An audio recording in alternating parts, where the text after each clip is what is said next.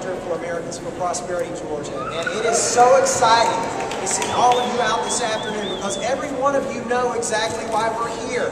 The students behind me know exactly why we're here. Common Core is a rotten apple, rotten to the core. And it is the wrong direction for Georgia education. Our activists are all over the state. We have 55,000 activists spread around the state. And last year, I spent the bulk of my year traveling the state from all the way to St. Simons, all the way up to Jasper, talking to folks about school choice. Everybody remember in the news a couple of years ago, we had a discussion about school choice. And what did school choice mean? It meant more local control. And what did we mean by that? The most local form of control is the control that a parent has in their own home, working with the decisions that their children will live under, the education that they receive. That is school choice. Common Core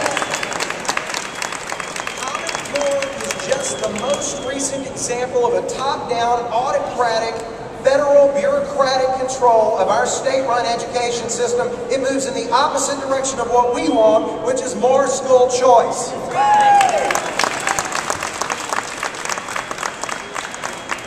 And I say that a long history because at least 5 times within the last 2 decades, the federal government has tried a scheme that most recently we see as Common Core. President Bill Clinton tried it with Goals 2000. President George W. Bush tried it with No Child Left Behind.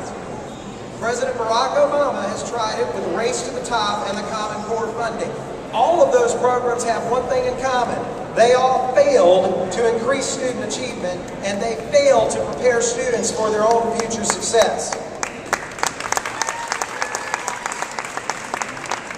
What we see is what you see. Georgia has a constitutional role to play. It is in our state constitution that we will provide as one of our primary functions a basic education, a quality education to students in K through 12th grade. That's our role, that's our obligation. We do not need a federal government coming in and telling us how to run our education system and the future for our kids.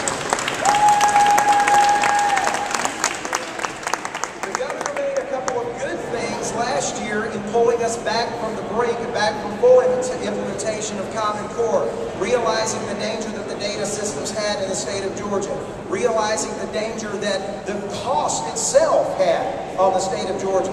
But my answer is pretty simple in this 2014 legislative session.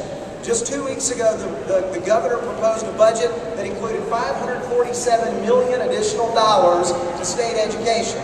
Now, regardless of what you think of that decision, the bottom line is, if we believe in our state education system enough to give another $547 million to implement education in the state of Georgia, then we ought to believe them enough to come up with the standards that our schools will live by, creating our own curriculum standards. I believe we have enough ability to do that, and I think everybody in this building believes so as well.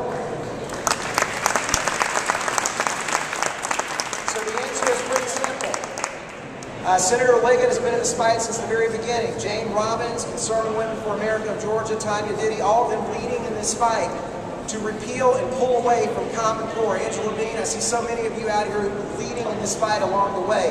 What we need now is to start the process of pulling ourselves back from the brink and give these children behind me a future and a hope, and that starts with pulling us back from Common Core.